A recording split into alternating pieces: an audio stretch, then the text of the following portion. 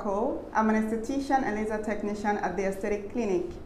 Today I'll be working on my client Chinenye, who has unusual hair growth on her cheek and chin area.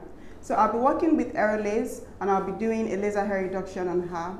She's had this issue for about 15 years, and over the years she's shaved, tweezed, waxed and threaded, but she's come up with unwanted results like bumps and rough texture, including hyperpigmentation on the area. Our preferred method of treatment today will be laser hair reduction. The benefits include reduced growth cycle, improvement in the appearance of bumps and hyperpigmentation. The hair will grow back thinner and finer, and there will be an overall improvement in the skin quality. It's important to note that lasers do not offer permanent hair removal, but rather permanent hair reduction with the benefits mentioned previously. Today I'll be using our Aerolase 1064 NDAG with 650 microsecond technology to perform this treatment.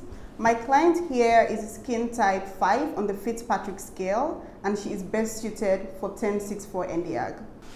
So I've covered my client's eyes now, and I will protect my eyes as well from the laser beam. Put on some hand gloves for protection and my nose mask for protection.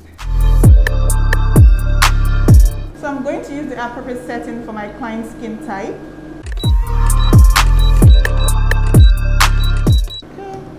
So right now, the pigment in the hair, the melanin in the hair absorbs the laser beam, and this works to destroy the blood supply, making the hair grow out thinner and finer.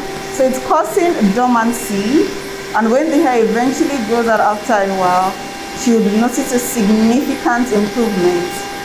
My client will need a few sessions before she sees a significant change in the cycle of growth and also in the texture of hair.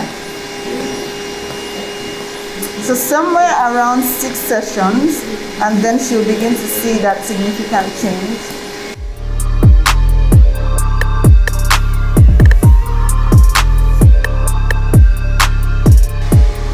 As you can see, this is quite a comfortable procedure. My client is not in pain. All she feels is minimal discomfort.